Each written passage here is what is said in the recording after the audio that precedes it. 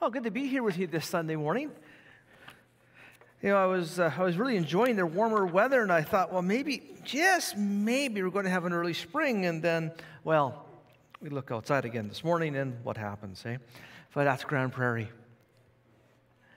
Today we're going to be looking at one another of encouraging, to encourage one another. And we're going to be looking at 1 Thessalonians chapter 5, verse 11 is the key verse that we're going to be looking at here this morning. So if you like to turn your scriptures or whatever device you have to 1 Thessalonians chapter 5, verse 11, and we'll get onto that just as soon as we pray. So let's bow in a word of prayer.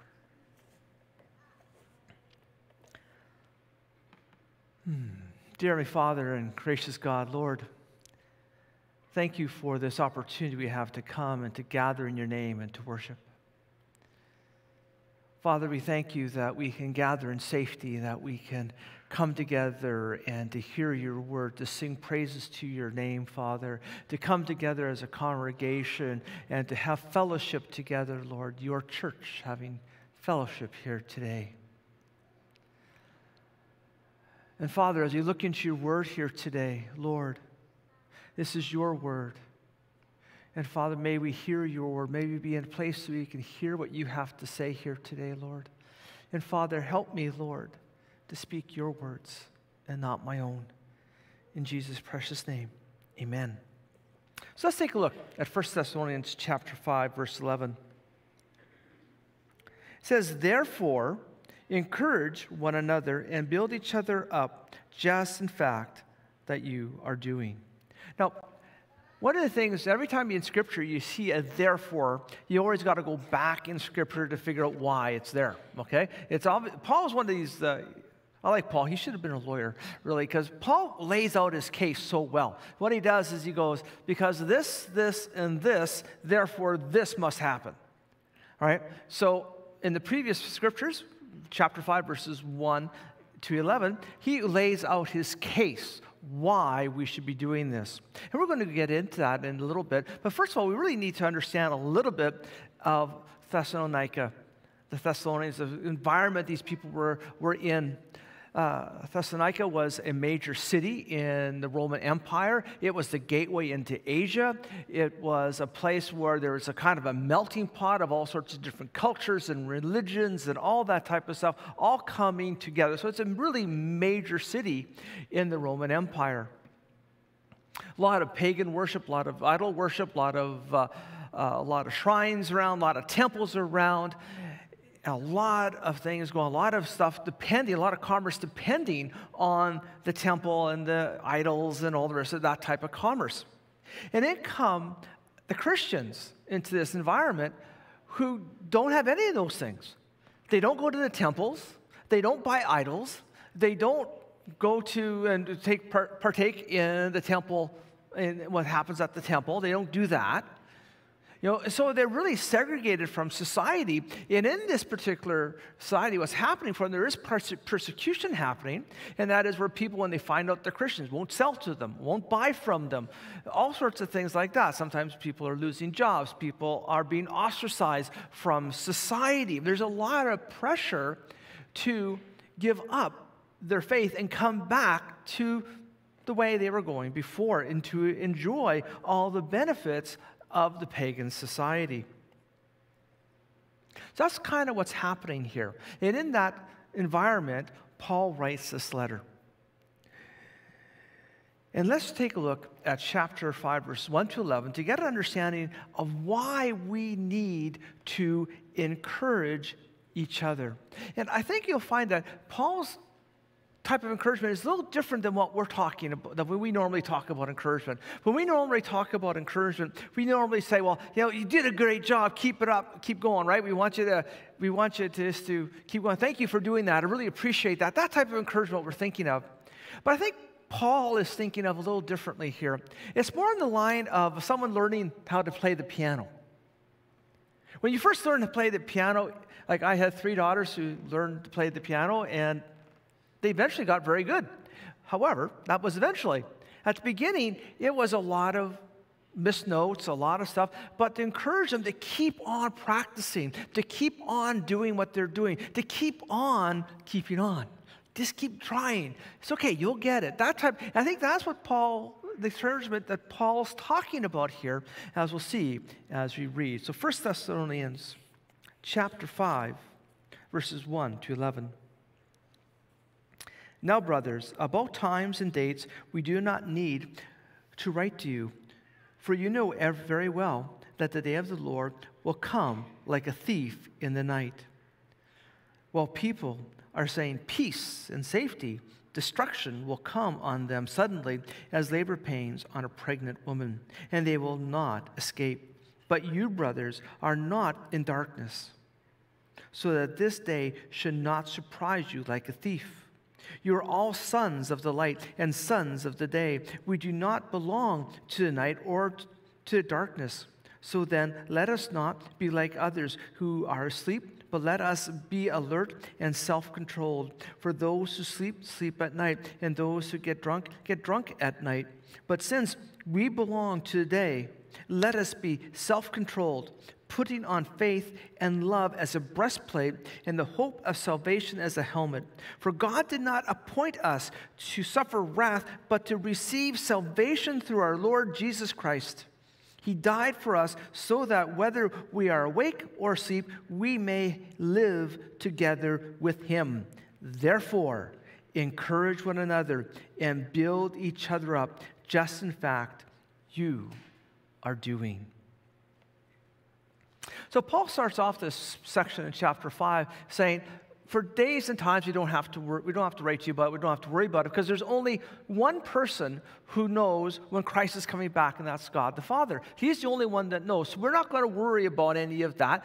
We just have to realize that we need to be ready for him, because he is going to come like a thief in the night, Paul describes. When Christ comes, he's going to come as a thief in the night.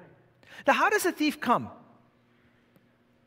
What, does a thief come to your door, knock on the door, and say, hey, Sean, I'm going to rob your house today at 2:15. Is that okay in the morning? You guys leave your stuff out for me so I can get it really easy, so I have to mess the place up. Is he going to do that? Of course not. What's going to happen?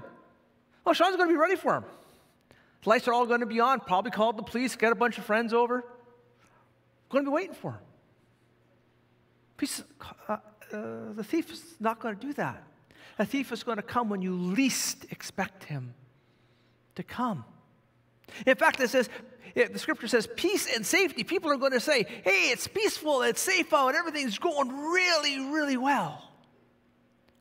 And then that's when Christ is going to come again. One of the things, the metaphor that he uses here of a woman in childbirth pains and giving birth to a child, oftentimes we associate that with it's going to be painful. When Christ comes again, it's going to be very painful. There's a lot of upheaval, a lot of distress is going to be happening. But I'm not sure that's exactly what he's talking about here. I'm really thinking it's more on the line of when a woman is pregnant, there is an inevitability that she is going to give birth. One way or another, she's going to give birth. If you're pregnant, that's what's going to happen. You can't get away from it. It's going to happen one way or another. And I think that's exactly what Paul's saying here is Christ's return is inevitable. It is going to happen. Just like a pregnant woman is going to give birth, Christ is going to come back. That is inevitable. It's going to happen.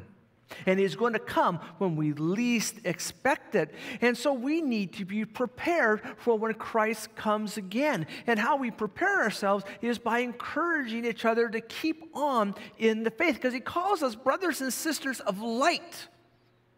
That's who we are. We don't walk in the darkness. We walk in the light.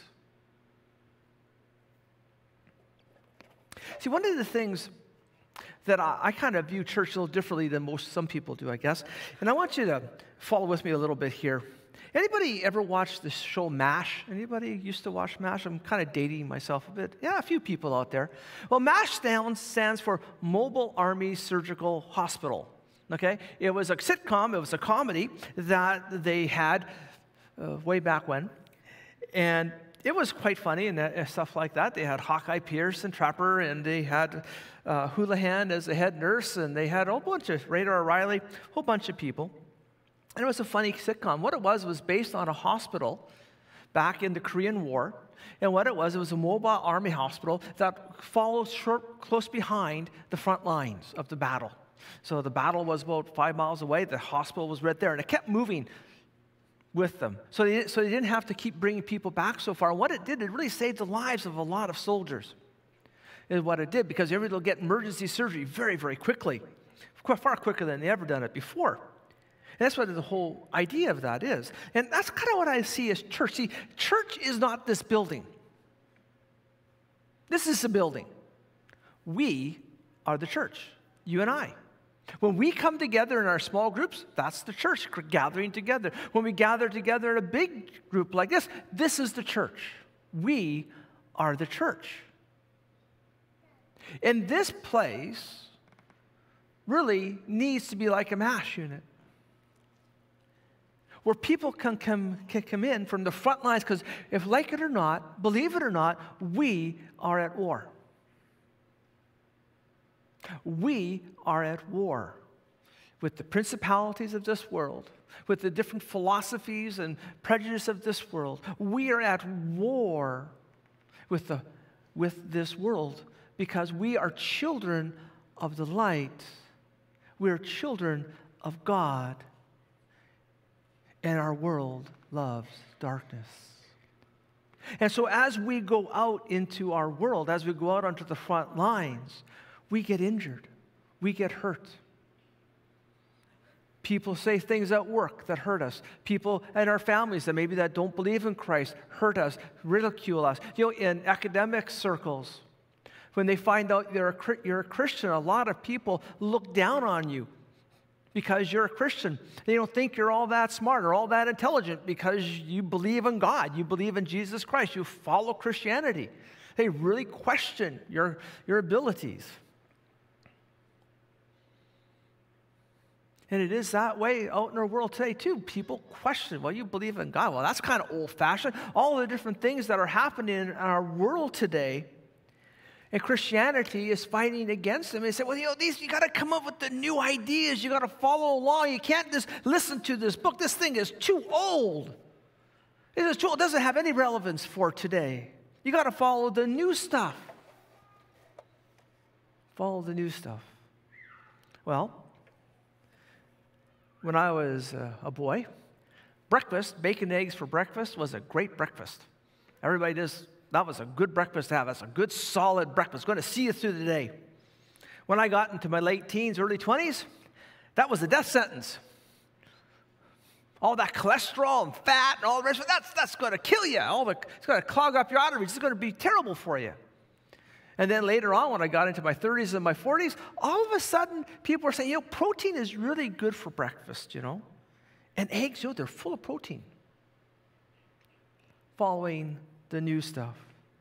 Even out there today, what they call new and enlightened is old, just repackaged, redone, and sold as something new. This is old stuff that keeps going around and around and around. And as we fight against that, as we stand up for the Word of God, we are going to get injured. And this is the place that we need to come together to encourage each other to keep on in our faith, in love, in our salvation. That's what we need to do. That's what this place is. Each one of us here is a doctor, a nurse, and a patient all simultaneously. Before COVID hit in our church, I would see people that would spontaneously break off into small groups after the service, and there'd be a small group over here, a little bit bigger group over here, a small group, all over the place. And what they're doing is they're praying. Along with the people up here front here, they're praying for each other. These are people who are being in triage or helping people, who are building people, who are there for each other. And that's what the church is supposed to be, there for each other, because we live in a world that doesn't like us, that doesn't like what we stand for. They rather we walked in darkness just like they did rather than walk in light. You guys ever walk in darkness? Like I was out on our farm one time, no lights, and pitch black, and I'm trying to walk. I was stumbling and falling. It's not a fun thing. you move very slowly and very carefully. But we don't have to walk in darkness. We have God's word, the light. We have a light, a guide for this. And one of the things that I really like about Paul, he uses great metaphors. And the metaphor he uses here is a breastplate.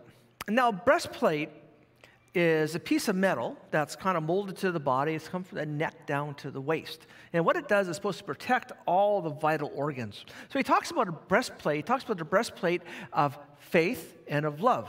And this breastplate is supposed to protect our vital organs. In some of the higher-ups in the Roman Empire, they would have a breastplate, but it would have a six-pack here. It would just be all really nice. It'd be chiseled, like even if they weren't underneath, they were at least their armor thought they were chiseled. So it looks good. And it was all about protecting oneself, showing things. Right? And some of them also had a backplate to protect the back as well, and things of that nature. But the breastplate's there is to protect us. That's what faith and love do. They protect us.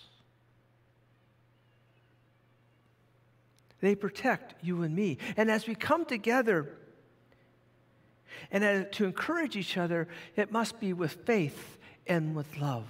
One of the things that I find really interesting about encouragement is there is a huge hindrance to encouragement. Anybody know what that hindrance might be? What would hinder encouragement? Well, if you want to encourage me, well, then you first must know what's going on with me. If I need to encourage you, I need to know what's going on, right? I need to know that. And what happens a lot of times is we don't want to say anything. We want to put this front on that everything's fine, everything's great, nothing, I got no problems. You think, you kidding me? I'm doing wonderful. Ever have this happen or see this? You're at home. People are fighting at home. Time to go to church. You all pile in the car. The fight continues in the car. You're driving to church. You come into the church parking lot. Things start to cool down a little bit. And as you go in the park, all of a sudden they get out of the car. Everything's quiet. Everything's fine. Everybody's got smiles on their faces, and they walk into church because we got to present that everything is fine.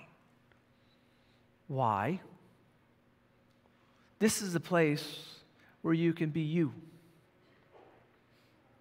It doesn't have to be fine. How are you going to get encouragement? How are you going to get patched up? How are you going to get built up so that you can get back out into the fight unless you tell people what's going on? Like, I realize you don't want to just say it to anybody, and that's fine. I get that. But have some close people that you can talk to about this, that you can share with. And if you don't have anybody like that, we have our elders. They're up here every Sunday here to pray with you, and they are willing to pray with you, and you can trust these people.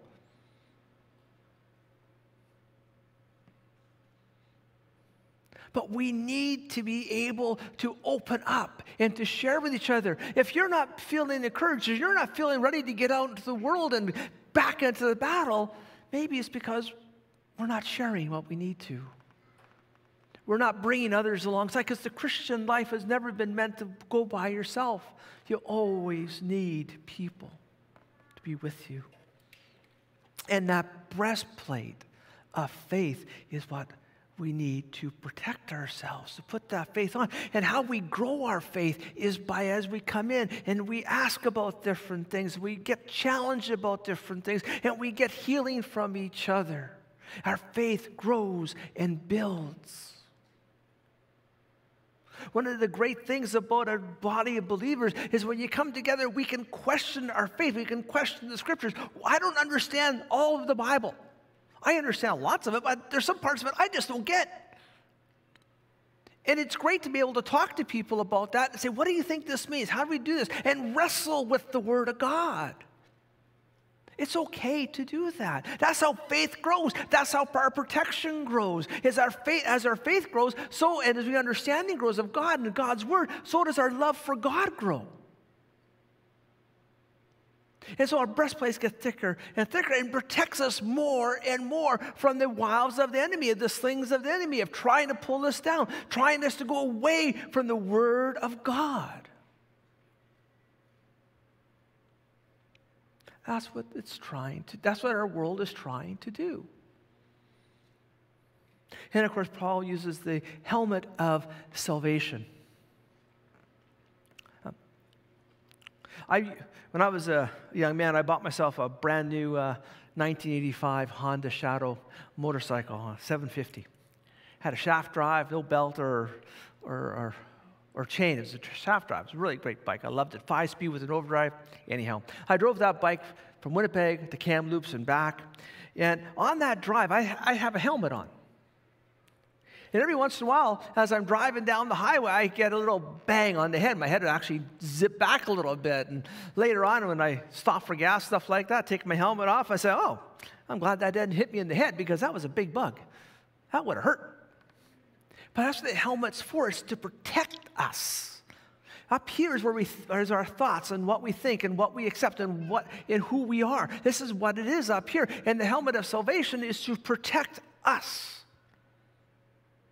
from things that are coming our way, from wiles of the enemy, because the enemy wants to put out these wonderful sounding plans and schemes and all the rest of it that sounds so good, but are actually, in reality, terrible. Anybody ever hear of Dr. Spock? He used to be a child psychologist many, many, many years ago. He wrote a book on how to raise children. People followed his book like the Bible. They read it through, they knew it inside and out, and anytime they had a problem with one of their children, they'd go and they'd grab that book and they'd read it, and they'd do what he said. But 15, 20 years ago, Dr. Spock came out and said that his theory of how to raise children was wrong, and that his theories had helped raise one of the most selfish generations he's ever seen. That's just his words when he came out against his own work. Theories.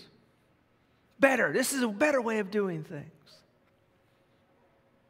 The Scripture doesn't change, and it is always right.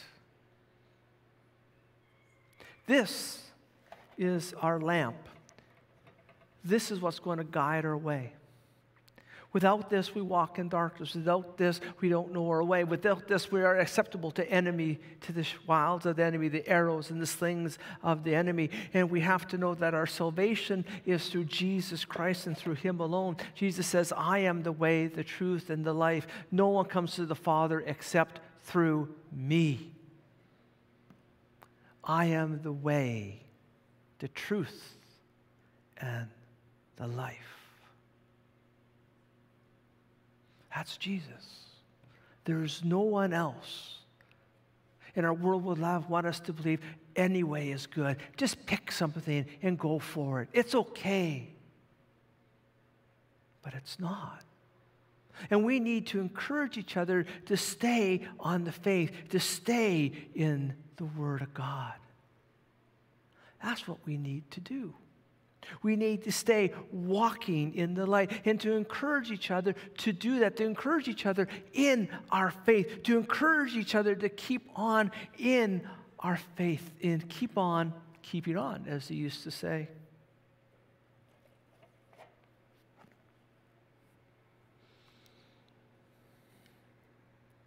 For God did not appoint us to suffer wrath, but to receive salvation through our Lord Jesus Christ. That is why we are here, to encourage each other, to be there for each other, to build each other up, because there are so many things that are trying to take us away from our faith. So many things that, oh, this is so old-fashioned, get with the times.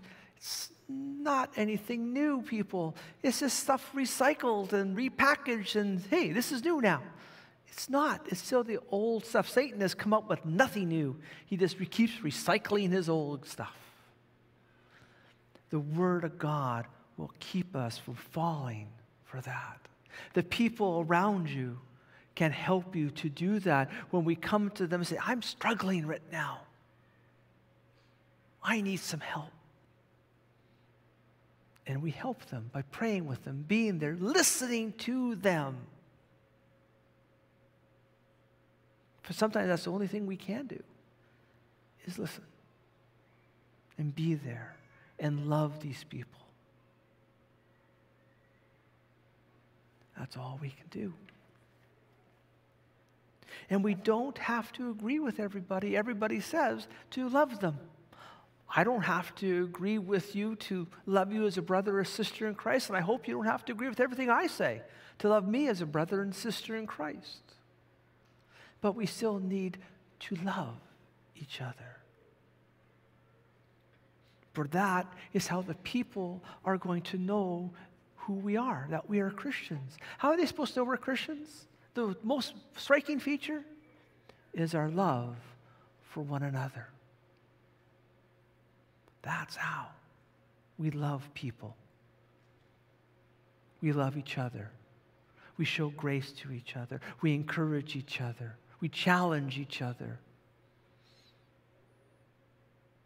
And we're there for each other. We're there to encourage each other in the Word of God. Like Paul at the end of this section, verse 11, the last part of verse 11, he says, just as fact you are doing. Paul knows his people that are doing this. I know you're doing this. I just want to encourage you to keep on doing it. Let's not give it up. Let's keep on getting there. And now that a lot of the restrictions are lifting, we can start doing it the way we used to as well. Face to face. Person to person. Let us encourage each other. Let us love each other. Let us help each other in our faith and build it up. Let's help each other to keep on keeping on. Let's pray. Dear Heavenly Father and gracious God, Lord, thank you for this day. Thank you that you give us your word that lights our path. Thank you that we can question, we can doubt, we can chew on the hard things of Scripture, and we can talk to each other and challenge each other about that. And Father, thank you that you have given us each other to help to build us up, to strengthen us so that we can get out into our world and affect it for you, to show people what it means to know Jesus through our love for them and for each other. Father, be with us now as we go our separate ways, Father. Help us to encourage each other. Help us, Lord, just to be there for each other in all the different ways that we can. We pray all of this in Jesus' precious name. Amen.